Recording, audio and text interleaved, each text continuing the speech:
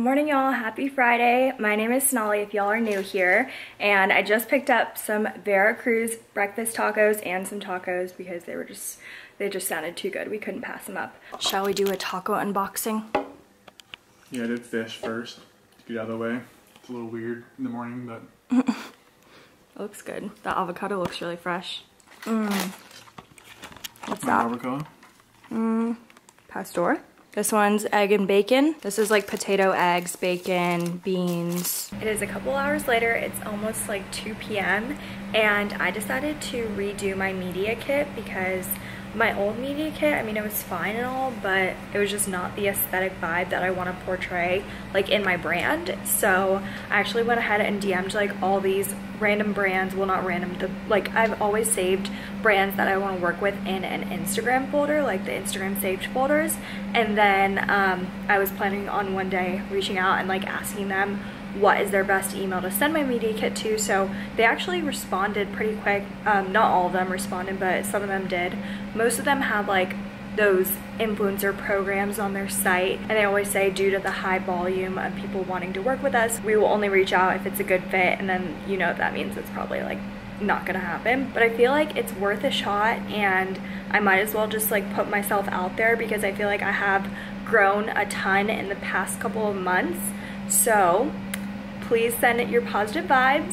I'm actually doing my media kit on Photoshop, but I was kind of like researching some media kit templates and I saw that Canva had a lot of free ones. So if you guys are like an influencer, micro influencer, whatever, if you need a media kit and don't know how to use Photoshop, then definitely hit up Canva.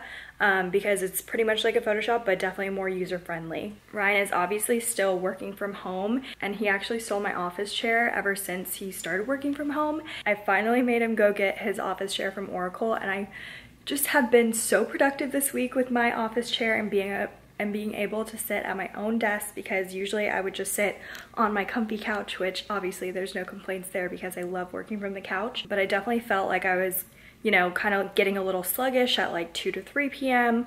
But now I feel like I just like get shit done at the desk, so it's a good feeling. If you guys are interested, I'll link this chair, and I don't know if I have the link to the desk. I think both of them are from Wayfair, so I'll try to find the links for both of those. I really like the chair, but I feel like I've just been sitting down for too long and I feel like my butt is getting flat. I don't know if you guys know what that feels like, but it's just not a good feeling. So I'm gonna get up. I'm gonna make some matcha. Yesterday, there was this coffee truck that came to us. It's called Bandit Coffee. It's in Austin, Texas. It's literally a food truck, but for coffee, and I had the most yummy matcha ever. And it wasn't a matcha latte, which I thought was really interesting. I am actually lactose intolerant, so it was nice to not have like the milk, because usually people don't have like soy. Well, I feel like it's definitely more of a thing that they won't have like just milk. But anyways, it was nice to like have that refreshing drink. So basically it was like mint, lemon, honey, matcha. I don't know what else. I don't know, but we're gonna try to attempt to make something like that. Obviously we have to have some matcha. So this one is actually from Amazon. I have gotten this restocked like twice already. It is sweet matcha. What's the brand? Maybe that is the brand, Matcha Outlet, I don't know, but I'll definitely link it down below. It's really, really good matcha. I'm just gonna mix it up in this frother thing, even though it's not really frothing it, but it's just an easy little mix.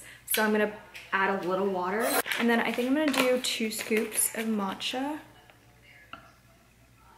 We're gonna let that froth or mix or whatever. I actually just planted this mint leaf like the other day, so I'm gonna get a few little leaves off of this plant for my drink. Gonna juice some lime. I already put the mint in there. Oh wait, why did I say lime? This is definitely a lemon. Time for some honey. Time to try it out. It's actually really not that bad. Really good. I think the honey needs to mix in a little, but that probably will not happen since I did not even like heat it up or anything. I just like put it with ice water. No, that's really good. Let me know if you guys try this concoction. I'm pretty sure at the coffee truck they definitely put like lemonade in it, which made it really good. But honestly, I'm very surprised. This is amazing. I love mint in any drink. I think that's why I like to make those like little version mojitos so much, because it's just such a good flavor. It's so refreshing. So I paused on the media kit for today because I wanted to put on makeup because I'm going to dinner anyway. So I thought I would do some content. I just filmed my Amazon favorites part 2, and then I actually filmed quite a bit of TikToks, which I'm kind of hyped about because I feel like I never put on makeup throughout the week, and for you to be consistent on TikTok, it's like 3 posts a day is like normal, and I'm like, who has the time to make all these freaking TikToks? Ever since I posted that one viral video about my Revlon hair dryer brush thing, I literally gained like 1,000 or more TikTok followers. So I'm like, wait, this might be something. And honestly, my sister has always told me that I should have gotten on TikTok like a long time ago, because it's just easy to go viral and to get followers, and then those followers can transfer over into Instagram and YouTube, and then just grow your following in general. If you guys have a small business or want to be an influencer, I'm telling all of my friends they should definitely get on TikTok, try it out, because they have a way better chance of going viral on TikTok than honestly any other platform. It's currently 5:30 and I'm gonna go to dinner with my friend Taylor at 6:30, so I have about an hour, and I think I'm gonna clean up the living room, unpack my stuff from yesterday because I went shooting with Taylor, just like, you know, shot a couple of outfits here and there, and I just filmed, so I have to put away all my equipment. But I wanted to show you guys my outfit of the day. This dress is from Misguided. It's a maxi, and it's like that wrap dress style, and I love it because you can adjust the waist and it makes you look really snatched.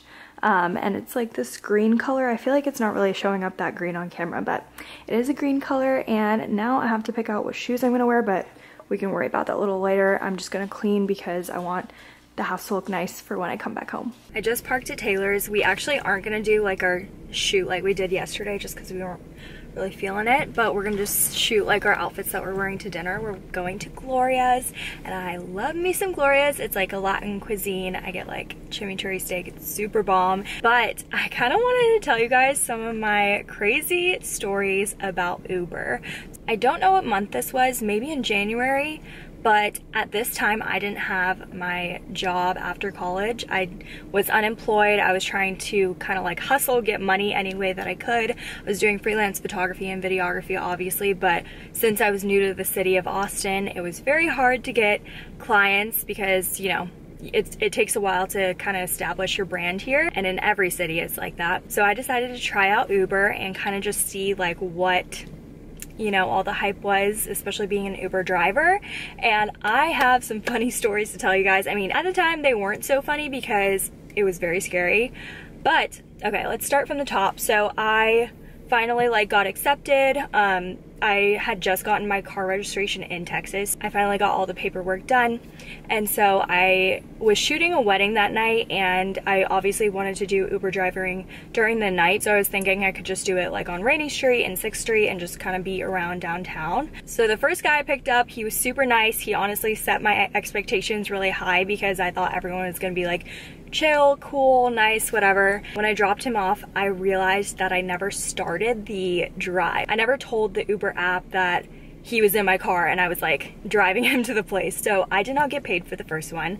I felt so dumb about that one. But the next time I picked someone up, I don't remember how many rides I did in that night, maybe like 5 or 6. And I honestly don't even remember how much I made, or if they even paid me. Like, what? Wait, I should probably check the Uber driving app because I bet like money's just sitting in there. I honestly just wanted to do it for the experience and to see how much money I would make, but in the end I really didn't think it was worth it, especially because I do have like a nicer car. It's a 2012 Cadillac SRX, and I want to keep it as long as possible, so I feel like I don't want to drive as much if I don't have to. So anyways, back to the stories of the people in my car. So the next round of people that I can remember were a group of probably like post-grad people or college people or whatever, and there were like 3 boys in the back, 1 girl in the front. The lighting's getting weird. The girl in the front was super nice, but the 3 guys in the back were not as nice. They just kept making comments like under their breath about my driving, but I guess they didn't realize that the roads here in Austin, at least on Riverside, are terrible. And especially if you're drunk, they do not feel good, but they thought I was like driving bad because the roads were like so bumpy. So those people were probably my rudest that got in my car, but at the end of the day, it was fine. Like they're just, you know, being boys, I guess. I saved the best for last. You guys are gonna die, but I had a couple in my car. They actually ended up being from Atlanta, so they were really cool. The guy was like in the movie industry, and I was like, whoa, that's so cool, because I was like a radio television major, blah, blah, blah, small talk, whatever. And while I was driving, I went down a one-way street, and I was freaking out. And I was trying to keep it cool so they wouldn't notice, but they definitely noticed. And they were honestly so chill about it, thank God, because it would have been really embarrassing if they like reported it, or like, I don't even know if that's a thing, but it was just honestly so embarrassing. And I just was like, okay, that's it. I'm not doing any more Uber drives for the night, and I ended up not doing it ever again. I just didn't find it worth it. I heard that you can make more money off of Lyft, but I'm not sure if that's completely true. I haven't really done my research. Like I said, I just kind of want to experience being an Uber driver for a day. So that is today's story time. I'm actually parked at Taylor's house, so I'm gonna walk in and we're gonna go to dinner.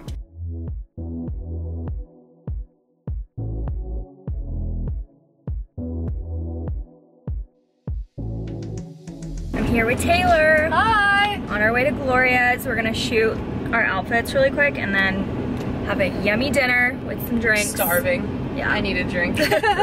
Me and Taylor decided we're gonna go to changed sushi. our minds. Cause she was like, I don't even know what you said. Why'd you bring it No, up? because we were saying, oh, I said the last time we parked down here, we were walking. Yeah. Remember we walked after, and Yeah. we went to, when we went to Sushi Janai, and we were trying to find a parking spot for Gloria's, the Mexican restaurant, because like also Friday, Mark's, queso chips sound good. Yeah. And then I was like, the second I said Sushi Janai, Sonali was like, we're leaving. Like, go. We need to go there.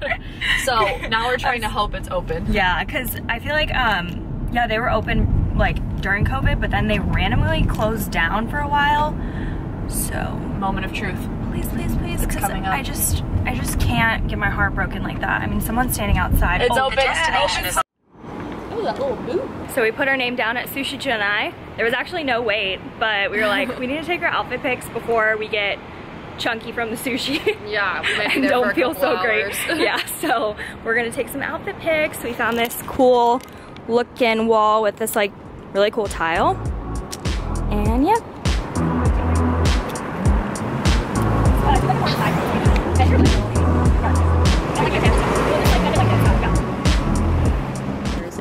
Okay. Oh yeah, these are way better than mine. Oh. Hallelujah. Hallelujah. I'm doing it. We're at our favorite place. We're so pumped. Seriously though, I literally told Taylor I was getting butterflies on our way here. But this is all you can eat, and it is like $32 for dinner, and you can get literally anything on this menu. You can get rolls, you can get sashimi, Stonehenge. anything. It's crazy. Sorry. Except for drinks, actually. Can't get drinks, but.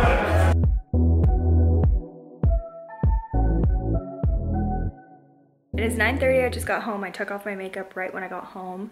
Me and Ryan did not eat the healthiest today, and we feel really bloated. So we thought we would just go downtown for a long stroll. Just feel better about ourselves, so we're gonna go do that. Tacos and pizza today. Oh yeah, I forgot about those tacos.